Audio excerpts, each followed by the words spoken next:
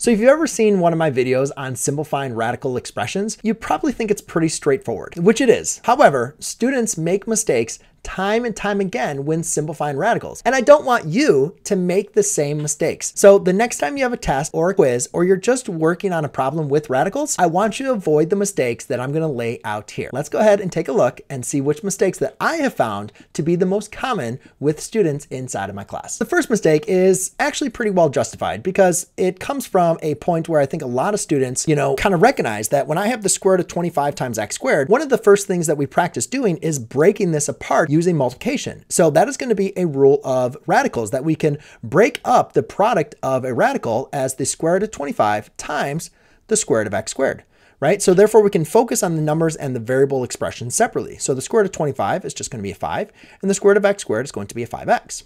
That's very good. However, what happens is when we start separating them by addition or subtraction, students use the same idea, and you cannot do that. We cannot distribute the square root to the x squared and the negative 25. It looks like we want to because they're both square, but we cannot do that. It does not equal a x minus 5. I know a lot of students want to do that, but that is not correct. The only thing that you could possibly do here is you could maybe simplify by factoring the x squared minus 25 into an x minus 5 times an x plus 5 using the difference of two squares. Now, another example that students again will use is if we had a trinomial, for instance, like an x squared plus 4x plus 4. Right? And so the students see the x squared, they see the 4, which is a square number. And again, they want to distribute this, which again is not the correct answer. So they might get like an x plus, I don't know, a 2 square root of x plus 2. Please do not do this. The only thing you can do is again, try to factor what is under your radicand. Now in this example, this actually works out pretty good because this is what we call a perfect square trinomial. So it can be factored down into a binomial squared, which is x plus 2 quantity squared. Now, I can take the square root of x plus 2 squared, which is just going to leave me with a x plus 2. That's good. Now, the next mistake that I see students making is spending too much time simplifying radicals. Now, again, if you're just beginning, that's okay. But for the rest of us, we don't want to rely on these methods that take far too long to simplify a radical. Let me show you what I mean. If we had the square root of 48, a lot of students first learn how to simplify radicals by using prime factorization. They'll just simply break out the 48 by dividing by 2. So you have a 2 times a 24. And they'll just keep on dividing by 2 until they get to the prime factorization of this number, which in this case is going to be, let's say we could even do 4 times 3, and then we have a 2 times 2, right? And then they rewrite the prime factorization, which is 2 times 2 times 2 times 2 times 3.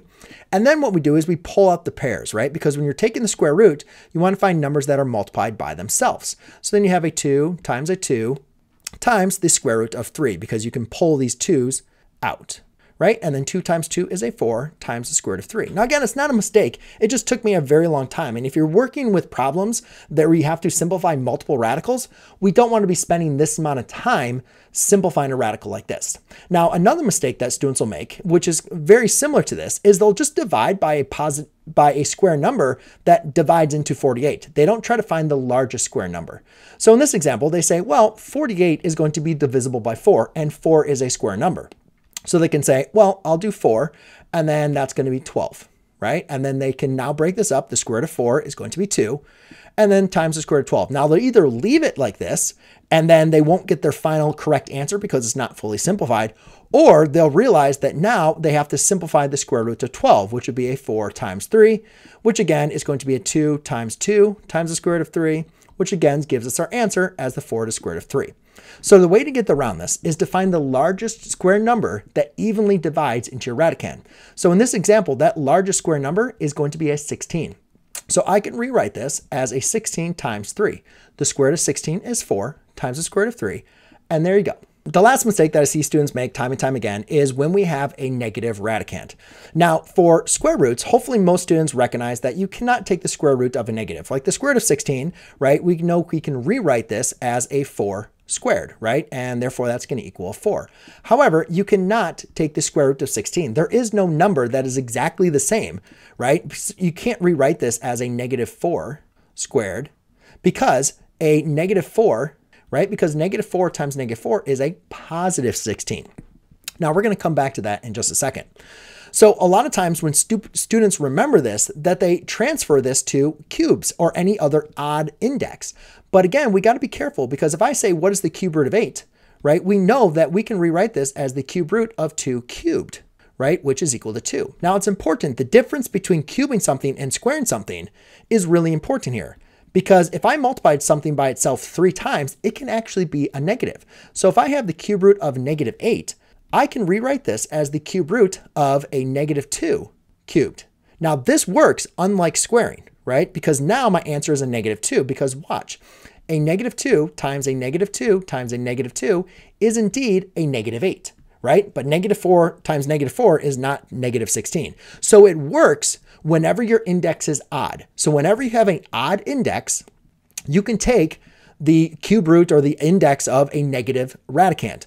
However, if your index is even, like 2 or 4, you cannot take the square root of a negative.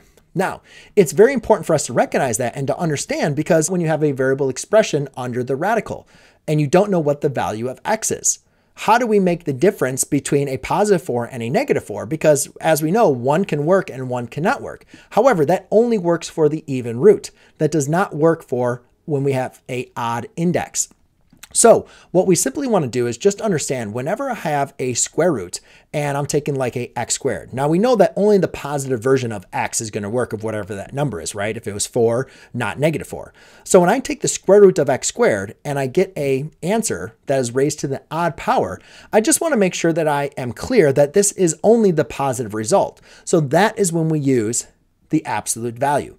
We do not need to use the absolute value. For instance, if I had a x squared, that gives me a x squared as the answer. Since my answer is already being squared, we know that if it was negative, that would always make it positive. So therefore, there's no absolute needed. It is only when we have an even index and our answer is raised to the odd power. So there you go, ladies and gentlemen. Those are some of the common mistakes that I see students make. If you want more examples of me simplifying radicals, go ahead and check the playlist below, or you can check the next video I have for you on radicals right here.